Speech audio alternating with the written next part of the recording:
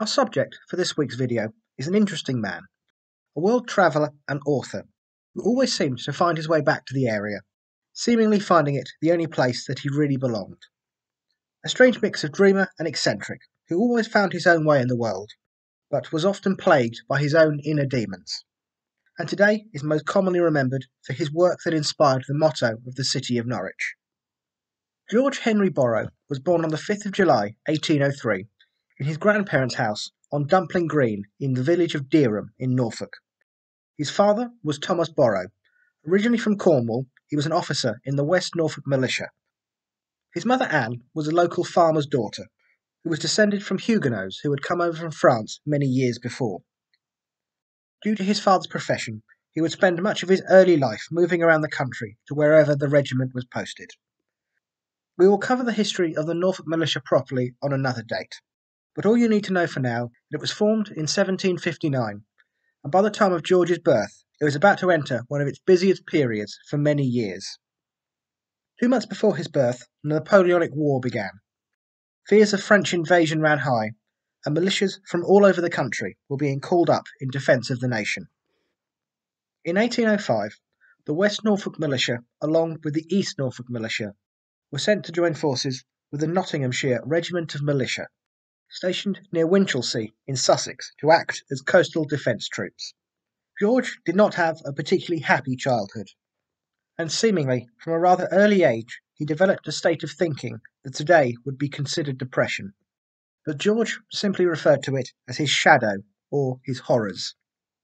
By 1811, the threat of French invasion had greatly diminished, largely ended before it even had a real chance to begin, following the defeat of the combined French and Spanish fleets at Trafalgar in 1805.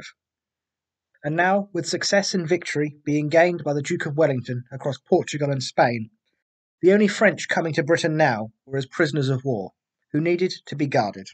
The job fell again to the militia. George was 10 years old, and his father's regiment was ordered to take up guard duty at Norman Cross Prison in Cambridgeshire. While there, Borrow struck up a rather strange friendship with a local herbalist and snake catcher, who gave him a tamed and defanged viper as a pet. George took it with him everywhere as others would a dog. It is said while walking in the nearby woods one day, he was confronted by a group of boys from a nearby gypsy camp, who wanted to know what he was doing there. During the altercation, the snake that had been laying around his shoulders, and that they had mistaken for a scarf, raised its head and hissed at them. Somewhat shocked, one of the boys, named Ambrose Petalengo, commented that George must be a snapengro, someone who catches and charms snakes. The two boys soon became friends, and this would be the first meeting that would lead to him, throughout his life, having a great affinity for Romany people he met all over the world. The story may seem far-fetched, and it is quite possible that it is. It comes from one of the autobiographies he would write many years later, and there are several tales from his childhood that may be somewhat embellished, as George loved to put across this image of a man of mystery. Another slightly dubious tale from his childhood finds him sitting by a roadside, drawing what he thought were strange lines in the dust. He was then approached by an elderly Jewish man, who, after some words and gestures that George did not understand, left saying the words "holy letters," leaving George to believe he was coincidentally drawing words from the Torah. The June of 1814 brought what would be a temporary peace between Napoleon and his enemies, and a month later the Borrows returned to Norfolk, taking rooms in the now long-gone Crown and Angel on St Stephen's Street in Norwich, and George was soon enrolled in Norwich Grammar School in the grounds of Norwich Cathedral. I've also seen it said that he spent just under a year in a school in Edinburgh, but I've been unable to work out exactly when he did this. But regardless, when it came to Norwich Grammar School, George hated the place, with its rules and restrictions. He found the whole experience stifling. He would spend much of his time telling stories to the small group of friends he had made, and the only lesson he ever really took to was languages. In 1815, the militia got marching orders again, this time for Tipperary in Ireland, and for George the happy news that he was being taken out of school to go with his family. While there, George learnt to ride a horse both with and without a saddle, and continued his love of storytelling to whoever would listen to him. He was placed in a Protestant academy that he seemed to like far more than Norwich Grammar School. While there, he would learn Latin and Greek from a friendly clergyman, and was taught the basics of the Irish language by one of the students there, whom George had given a pack of playing cards in return for the lessons. When not in school, he spent much of his free time with what was described as vagabond elements of the populace. The regiment moved on to Temple Moor in 1816, where George spent much of his time walking the countryside, but his joy was to be short-lived. Within a year they had returned to Norwich, buying a house in Willow Lane, and his father had retired from the army, and once again George was back behind the stone walls of Norwich Grammar School, where, like many with a deep dislike of school, he rebelled, soon finding himself marked down as unruly. Along with 3 boys he had befriended, he hatched a plan to run away to Caister, where they were to live in the caves and help local smugglers for money. Their plan fell apart around Acle when they met with the parents of another boy from their school who knew who they were. They invited them in and fed them, but secretly sent word to the school's headmaster, Edward Volpe, who soon had the boys dragged back to Norwich. As leader of this little expedition, it was George who got the worst punishment, being flogged in front of the whole school. George had hated the school to begin with, but after this humiliation he detested it, and preferred to educate himself, something he would do to great effect. He bought old school books from second-hand shops, and learnt anything he could from people who were willing to teach him, including French and Italian, of Reverend Thomas d'Esteville, an interesting character and a bit of an adventurer himself, who despite his occupation was rumoured to never be without a pistol close to hand, who lived in St. Locket's Yard of St. Andrews in Norwich. It wasn't just academics that interested George. He also took up boxing, being coached by John Thurtle, the son of a mayor of the city, who would meet his end on the gallows in 1824, and certainly a subject for a future video. Although George was said to be a very talented boxer, and certainly had the physical presence to match, being 6'3", but it was something he would never follow as a career, but would always hold it close to him, watching matches when he could, and often commented that the secret to a quiet life was to learn to box and keep a civil tongue. His carefree self-education would carry on until 1818, when he was hit hard by one of his horrors, a feeling he could never fully explain to anyone. When asked by his mother exactly what these horrors were, all he could say was, "Of nothing I can express.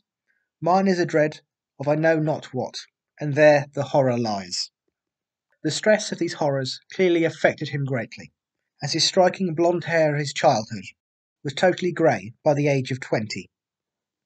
As you would expect for this period, his father had no time for his son's horrors, and saw him more as an excuse-making troublemaker, who would rather spend more time with unsavoury characters than minding his studies.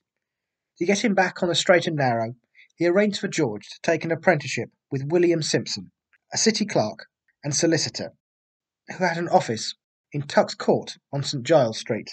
Unsurprisingly, George did not spend much of his time in the office, often disappearing off to Mousehold Heath on the edge of the city, where he would spend his days learning from the gypsies and the prize fighters. If he was not there, he was most commonly found in the library learning languages. He did go into the office sometimes, but things rarely went smoothly, especially with George's motto of keeping a civil tongue. One of the clerks there was from Wales, and often the butt of many a joke, impression, and mocking comments from a couple of the others. When George got word of this, he confronted them, telling them it either ended, or he would be more than happy to teach them some manners. They soon got his point, and the matter was dropped, and the grateful colleague agreed to teach George Welsh in return for what he had done. Languages were a huge passion for George, and learning them came easy to him, with it being said that he could understand 12 languages before the age of 18, and by the end of his life had at least a basic knowledge of around 100. He was almost entirely self-taught and by private tutors, rather than the long university courses undertaken by the linguists of the day.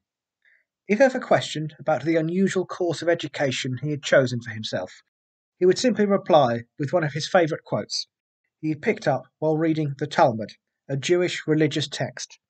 "Who is the wise man? He who learns from everybody."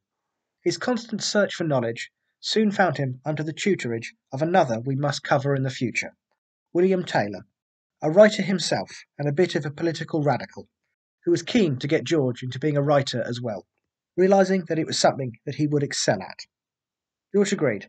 His first was a translation of Friedrich Maximilian von Kliger's version of the Faust legend, which he entitled Faustus, A Life, Death and Descent into Hell. Being one with a bit of a sense of humour, in his translation, Borrow altered one of the lines to change the name of the city mentioned. They found the people of the place moulded after so unsightly a pattern, with such ugly figures and flat features that the devil owned had he never seen equalled, except by the inhabitants of an English town called Norwich, when dressed in their Sunday best. So outraged were the Norwich Public Subscription Library, copies of the book were burnt upon publication. Other translations followed, with him soon being published in Sir Richard Phillips' Monthly Magazine in 1824. The year would bring many changes for George. Not only was he now a published writer, but it also brought the death of his father. He was buried in St. Giles Churchyard in Norwich, but sadly his grave is now long gone. Like many an idealistic young man at the time, George had visions of his writing career taking off. He quit his position in the law firm and made the move to London. But as so often the case, he quickly learned that the streets were not paved with gold. Despite writing several articles while there, he soon found that money did not last, being forced to live on bread and water while living in Grub Street, where his health soon began to suffer.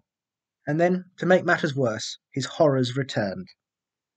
He would recover with the help of friends and would leave London soon after, spending the next few years practically penniless, travelling around the country, living a very bohemian life, working odd jobs, even teaching himself how to fit horseshoes, while living with the travelling communities he'd become so fond of. When he had finished with his travels and returned safely back home, he carried on his translation work, translating romantic ballads from Danish to English in 1826. George's skills with language and translation would come into their own in 1833, when he was contacted by the British and Foreign Bible Society in London, asking him to come for an interview. He naturally agreed, but there was one rather large problem. He didn't have enough money to make the journey. Not a man who was put off easy, George walked the 112 miles from Norwich to London to attend the interview, a journey that took him 27 hours. They were impressed by him in the interview and they hired him on the spot. George would spend his first 6 months with them learning Manchu, a Chinese dialect that was one of the official languages in China until 1912, but now has been largely replaced by Mandarin. After being well versed enough in this, he was sent off to St. Petersburg in Russia on the 13th of August 1833 to overseeing the printing of the New Testament into Manchu. George was instantly taken by the beauty of St. Petersburg. I have previously heard and read much of the beauty and magnificence of the Russian capital. There can be no doubt that it is the finest city in Europe. In total, he would spend 2 years in the country, helping with the translations of the Bible, during which he gained a great love for the Russian people, describing them as the best-natured, kindest people in the world. And although they do not know as much as the English, they have not the fiendish, spiteful dispositions. And if you go among them and speak their language, however badly, they will go through fire and water to do you a kindness. And, as he seemed to wherever he went, he sought out the Romany communities, spending time with the group who lived outside of Moscow, and became more adept and familiar with the Romany language, so much so he published a Romany to English dictionary in 1835. He only ever had one regret during his time in Russia. When he went to visit the poet Alexander Pushkin, he was out. George left him a couple of his books, but never returned, and the two would never meet. When his work in Russia was concluded, he returned to Norwich in September 1835. But he would not be home for long. The Bible Society were quick to put his skills to work again, sending him off to Spain and Portugal on the 11th of November 1835. What might sound like a rather mundane mission was anything but when it came to Spain. The country was gripped by the Carlist Wars at the time. Supporters of Queen Isabella II fought bitterly against supporters of Carlos V, her uncle, over who should rule the country. Undeterred by any of this, George freely roamed the countryside on a black Andalusian stallion, translating the Bible, and frequently arguing with priests in the country about the nature of the church, which was of course not without his dangers. He found himself arrested 3 times, and at one point came close to facing a firing squad for being a spy. Despite this unpleasantness, George rather liked Spain, especially how authentic it seemed to be, and how few foreigners he ran into, like in other places in the world, even when he was visiting the larger cities, although I'm sure the ongoing war probably had something to do with this. But he would later write, "The huge population of Madrid, with the exception of a sprinkling of foreigners, is strictly Spanish, though a considerable portion are not natives of the place. Here are no colonies of Germans, as at St. Petersburg, no English factories, as at Lisbon, no multitudes of insolent Yankees lounging through the streets, as at Havana, with an air that seems to say the land is ours whenever we choose to take it, but a population which, however wild or strange, and composed of various elements, is Spanish, and will remain so as long as the city itself shall exist." And, as you would expect, once again, whenever he could, George would be found spending time with the gypsies and Romanis of Spain. By 1839, George had taken a house in Seville and made contact with an old family friend, Mary Clark, who had been widowed and now had a grown-up daughter, Henrietta. She came to live with him, and the following year they returned to England, where he married Mary, and the three moved to London for a short time, before making their way to Mary's small estate in Alton Broad, near Lowestoft, in Suffolk. Now settled, George really began to write. His first full book, entitled Zincali, an account of the gypsies in Spain, was published in 1841, and was a minor success, inspiring him to write his second book, The Bible in Spain, also known by the much wordier title, The Journeys, Adventures and Imprisonments of an Englishman in an Attempt to Circulate the Scriptures in the Peninsula, recounting his many adventures across the country during his 5 years there. Was published in 1843 and became a huge success, selling 20,000 copies in its first year.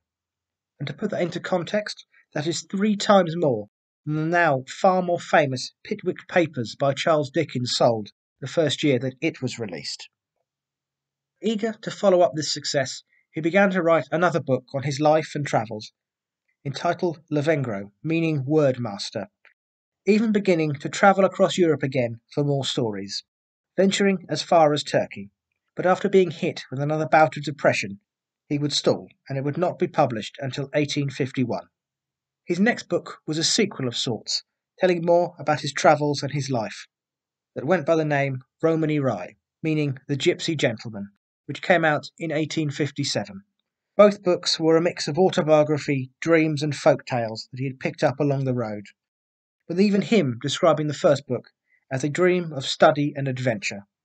Due to this, it makes it hard to tell what moments in his life are wholly true and what he has embellished, as mentioned before. More importantly, this also confused the readers of the time, meaning neither book would sell as well as the Bible in Spain. After the Depression put paid to his travels in 1851, he returned back to Britain, and then he and his family moved from Lowestoft to Great Yarmouth in Norfolk. While there, George would spring into action to save the life of a stranger. It was the 8th of September, 1853. A bad autumn storm was hitting the coastal town. A barge just out to sea was caught by a heavy wave and nearly capsized. One of the men was thrown into the raging sea. George and a couple of others ran into the heavy swell to try and save him, with some of the waves coming down on them reaching 30 feet in height, forcing the others who had gone into the water back to the shore. But thanks to his height, George was able to make it further out and pulled the man back to shore. Towards the end of the 1850s, his mood had improved greatly, and while writing the previously mentioned Romany Rye, he travelled around the British Isles, walking in all weathers, often seen carrying a rather battered green umbrella with him. Another move came in 1860 to Brompton in southwest London, possibly prompted by his mother's death in 1858 that made him wish to leave the area for a time. While there, he worked on a number of books, but only one, Wild Wales, would be published during his lifetime, coming out in 1862. telling of the times he had spent in Wales, as well as local folklore and stories of the areas. Tragedy would strike on the 30th of January 1869, when Mary died of what is described as valvular disease of the heart and dropsy. She was laid to rest in Brompton Cemetery.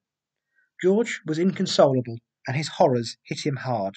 He had already fallen into somewhat of a depression a few days before Mary had died, and now he ultimately blamed himself for his inability to care for her in these final days had been what had really led to her death. To try and take his mind off it and keep his horrors at bay, he threw himself into writing letters to anyone he could think of.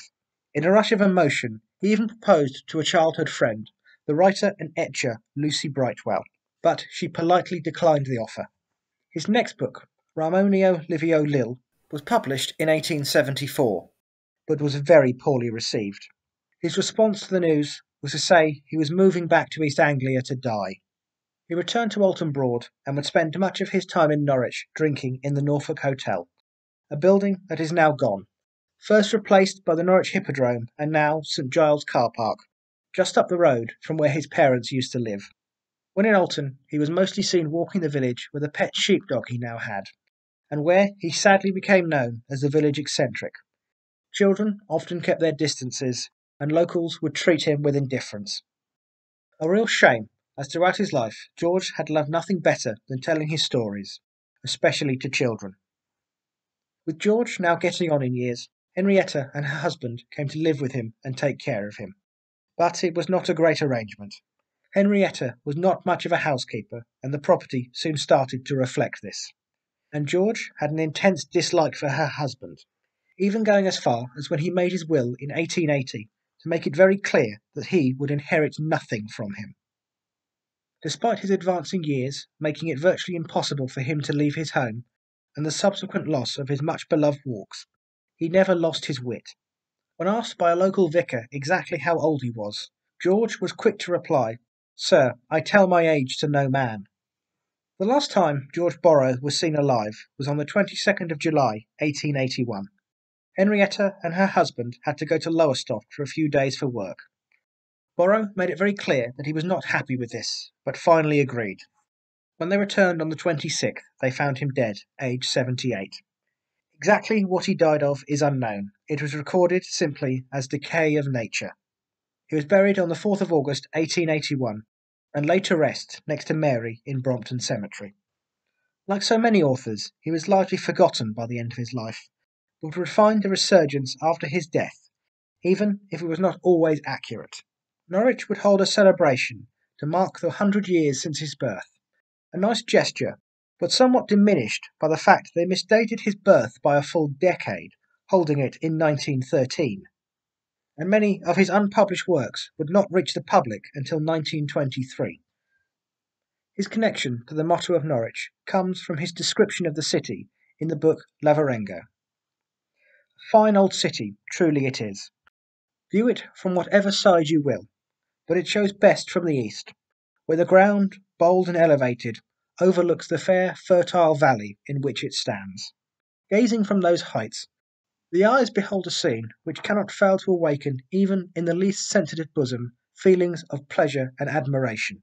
At the foot of the heights flows a narrow, deep river, with an antique bridge communicating with a long, narrow suburb, flattened on either side by rich meadows of the brightest green, beyond which spreads the city, the fine old city, perhaps the most curious specimen at present extant of the genuine English town. From this would come the simple line found on all signs as you enter the city: Norwich, a fine city. And for those interested, the antique bridge he refers to is Bishop's Bridge, that can be found in the Bishopsgate area as you head towards the cathedral from Moushold Heath. There is no end to memorials of him all over the country and indeed the world. The house he had lived in Willow Lane in Norwich was bought by A.M. Samuel, the Lord Mayor of Norwich, in 1913, and was gifted to the city, which operated as the George Borrow Museum for many years until it closed its doors in 1994, with money raised from its sale then used to create the George Borrow Trust, which aims to preserve and promote his work. It is now a privately owned house and largely hidden by a set of modern flats. which are adorned with a plaque commemorating him and some of his works. Other memorial plaques to him can be found on various buildings he has lived in, such as in 22 Hereford Square in London, Trafalgar Road in Great Yarmouth, and even 16 Calle Santiago in Madrid. There is a residential crescent named after him in West Norwich, and there is the George Borrow Hotel near Aberystwyth in Wales. And in Dereham, the village of his birth, the local pub is named the Romany Rye. Similar to the presentation we did on Elizabeth Fry, George Borrow is also remembered by one of the schoolhouses of Old Buckenham High School, and as a former member of that house, I believe I can unbiasedly and safely say it is the best one of the 5. I hope you've enjoyed this presentation. All of the information and pictures used can be found in the description below. Please feel free to like and subscribe if you wish. This was George Borrow, the man behind Norwich's motto, and this was a little bit of history.